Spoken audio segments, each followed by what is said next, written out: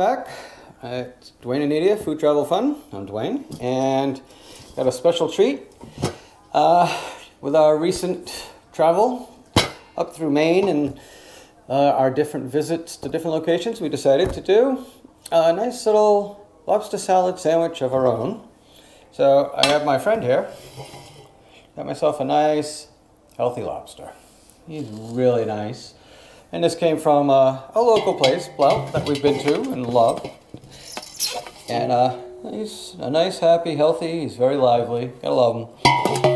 I'm gonna cook him up. We're gonna do well, I'm gonna make the cold with mayonnaise, like the cold version. So I'm just gonna cook them up now. I'll probably show a little bit of time where I'm cleaning. I'll do that in warp speed, just a little bit of cleaning, because what really matters is we're looking to bring the sandwich together.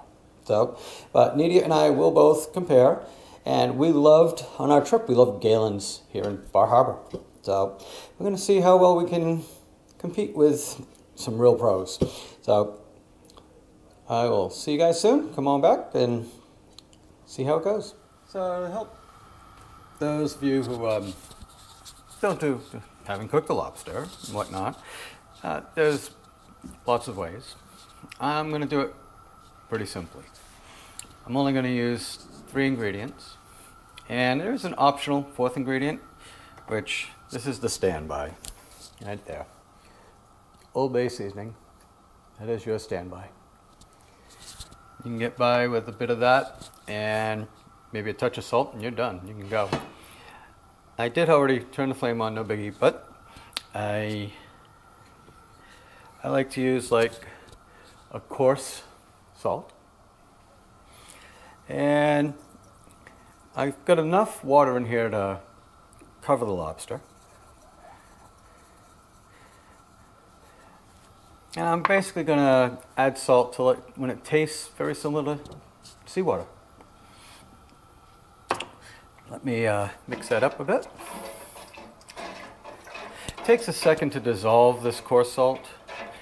It's like kosher salt that we use, so well, let's see. Now it's a little light.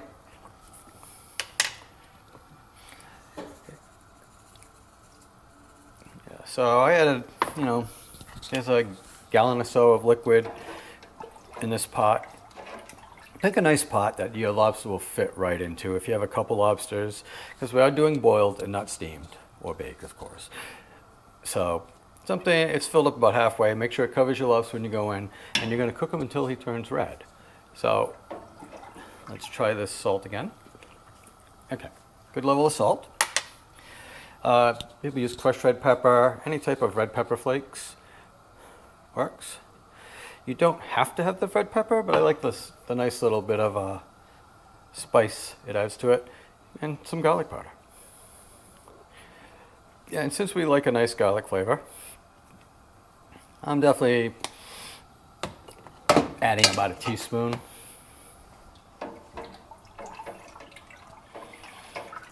Mix that up. Put that up there. But yeah, nice garlic powder. That was really it. It's on a high flame. Wait for it to come to a boil. Once it comes to a boil, I'll bring our lobster, put him in, bring it back to a boil, and when he turns red, which should only take a few minutes, he's done. And it's a bright red, not just like, so there shouldn't really be any dark areas. It should be nice and bright. So I will bring it back and show you how he looks when he's cooked. Okay, so it's been, I don't know, 7 or 8 minutes, but I wanted you to see the color that you're really shooting for when I take it out. Get a good grip on it. Better than that. Those claws can be heavy, and these were. There we go. Let me get away from the steam. I'm sure that's what you're really seeing a lot of.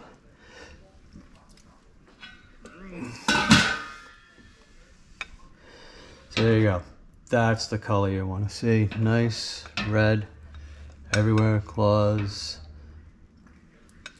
That's what we're looking for. There you go. It's not too bright on there, but let's see. Nice, bright red. There we go. She's that's it. That's beautiful. Took about 5-7 minutes. Came back to a boil, went a few minutes. When she reached that redness, it was just time to stop it. So there it is. Very good.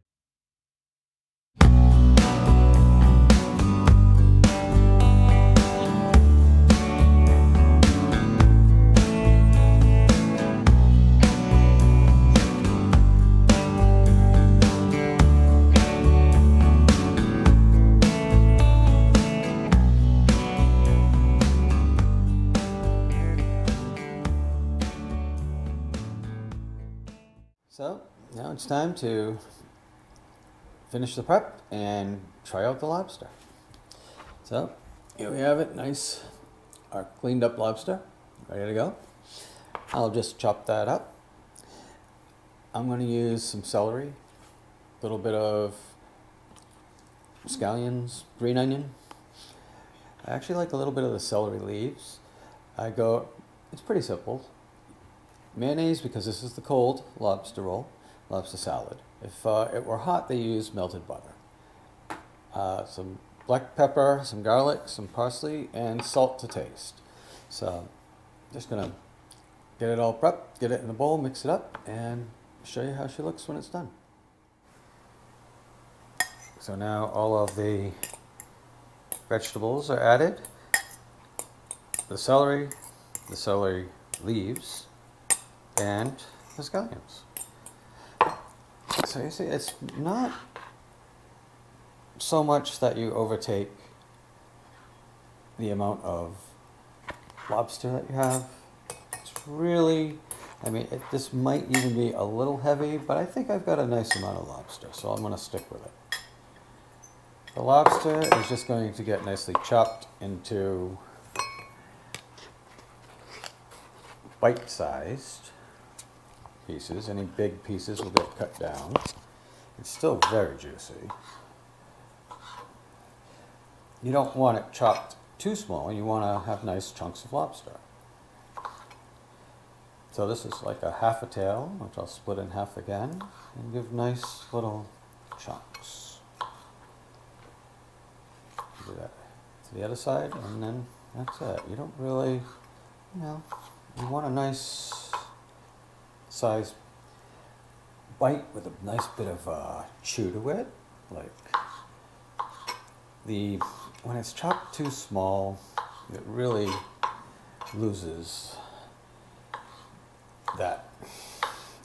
The texture just becomes not nearly what you'd like. So a lot of restaurants leave very big chunks for the visual.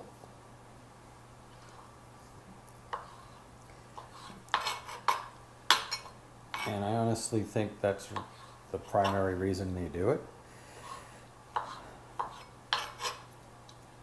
I will still have good visual pieces here, nice size, but there won't be, and what's left is already small pieces.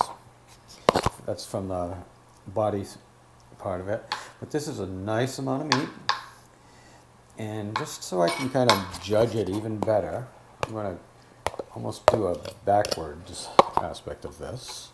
Some of these I'll chop down a bit. That chunk, nice knuckle there.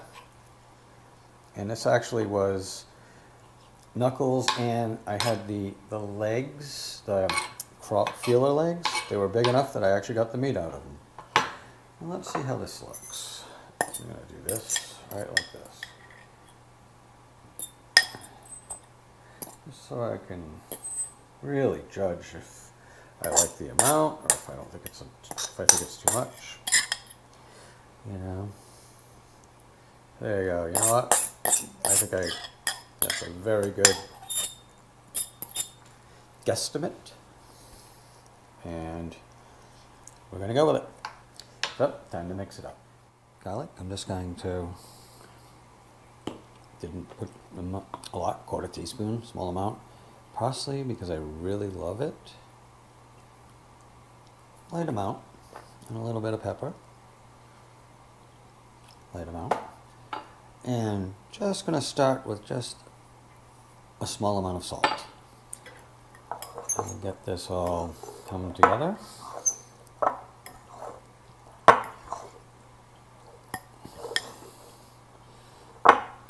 That's very, very nice. I like that. Let's give me a sec and add, so I can add the mayonnaise. Okay, so for this recipe, I think that's probably a nice heaping tablespoon of mayonnaise for the amount of that I have here. Work with it gently, not breaking things up, although it should hold together pretty well. Pick up the pace a bit now that it's starting to blend and mix. It really want to keep the lobster in the forefront. Everything else is kind of bringing it all together with the seasonings, the flavors, just very nice, very nice. So I think I judged a very good amount.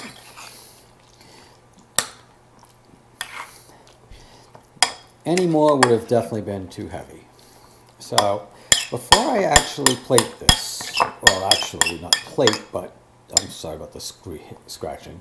Before I actually put this into my roll, which we got some nice fresh rolls today, and I sliced it open, and I'm going to put it in the fridge for a few to let it cool, well, chill a bit, you know.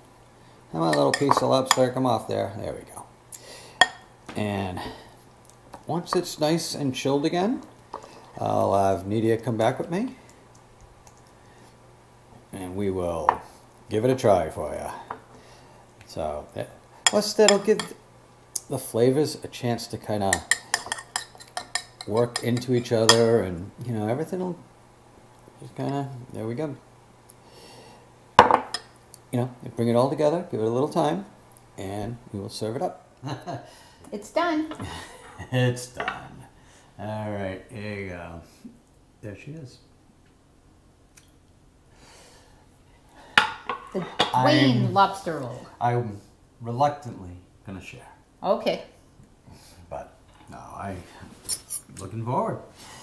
Now, I will do the honors. I will show you my part.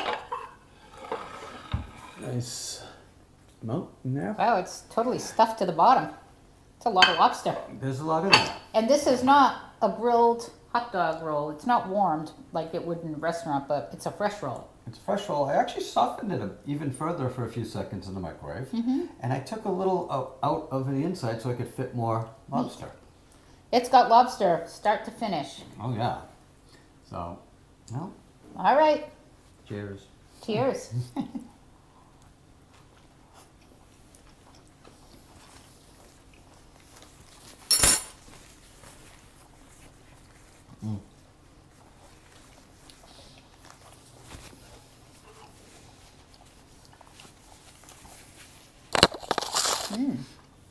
That's good. Well, you have first say. The meat is really sweet. The celery is nice and crunchy. It doesn't have a lot of mayo, which is good. It looks like more because of the smaller chunks, as opposed, you know, like the big chunks that, like I was talking earlier, that they use. It tends to, and a lot of times I've had other fillers like lettuce. Yeah, I think I'm missing the crunch of the lettuce, but you have a lot of celery in here, so it's good. The meat is absolutely as good, if not better, than any I've ever had in a restaurant, because it's not chewy to the point where it's getting in between my teeth like lobster can.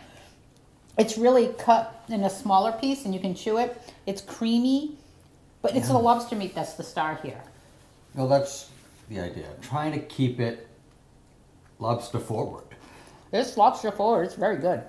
And the wait was nice. We ended up waiting, I think it was about 2 hours that it sat, it chilled, the flavors married, and I like it.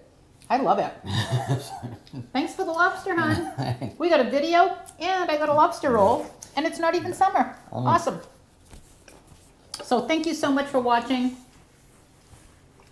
I'm busy chilling. Okay, well, thank you for watching, and this is our lobster roll. We've shown you so many videos of both of us eating lobster everywhere, so now you get to see us eating it at home, and you know what? Home is where the heart is, and this lobster is amazing. Our favorite was Galen's. And I think if I make this a couple more times, I think I'd like ours better. I like the nice small chunks because it really puts lobster everywhere. The small chunks are great. The texture is great. Galen's had better, delicious, homemade bakery, brioche, buttery, delicious. Oh. This is Stop and Shop, which is okay, but it's not fresh. Yeah. It's just nice and fresh. But it's not the buttery brioche. But you know what? I'm happy where it is. It's very nice. But I'm not going to discredit what Galen's has done. I think they've been practicing it more frequently for a while. But I also feel like the taste of the lobster here is better. Galen's. I happen to love the taste of this lobster. Just the way it came out, with the way it was seasoned and boiled, I was very pleased. But anyways, yeah, I'm gonna give them their due. And next time around, I might even give them a run for their money. All we have to do is go to a bakery and get better bread, or grill this one with butter on the outside. Whatever, something. But the meat and the lobster, which is what you're really paying for, this is just a vessel for it, right? Yeah. Oh yeah. Awesome. Thank you. Thank you. And thank you. Thanks. So, Duane and Nadia's Kitchen. Till next time. If you haven't, subscribe. Ring the bell. Tell your friends, and we'll see you around. Catch you next time. Thank you.